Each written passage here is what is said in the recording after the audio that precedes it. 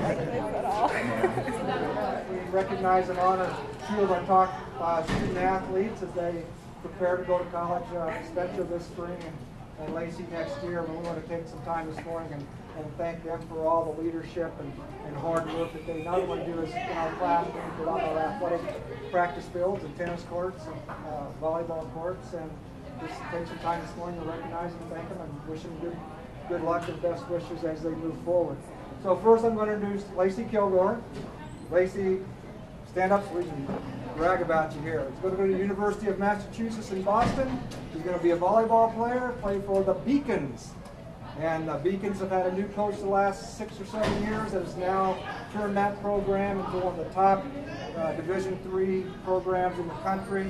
And they're really fortunate to get Lacee at high school. Lacee's been one of our top setters on our team. She's also, as a junior and senior, has earned academic All-State awards from CHASA. So not only is Boston getting a great volleyball player, they're getting a great student. We wish her well and congratulations.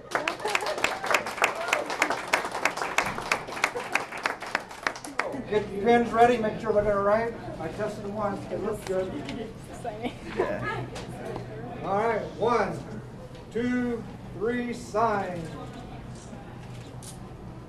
What do you think? I'm just signing over and over.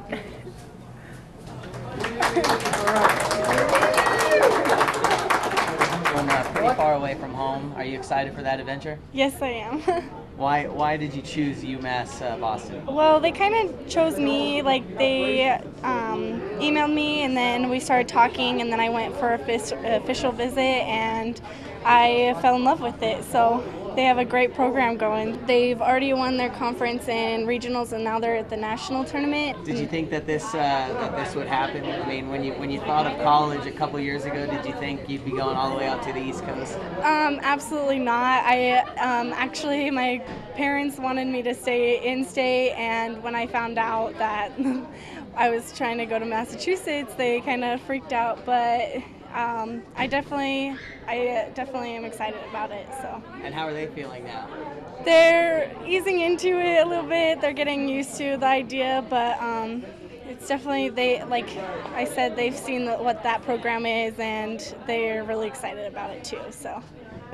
How has the volleyball program here at Green Junction helped prepare you to take this next step? I've had great experiences with all the girls here, and hopefully they have a good upcoming program too. You like blue? Oh, I love blue. I'm really excited about that. I know it's like fruit colors now, but I guess I'm excited about it.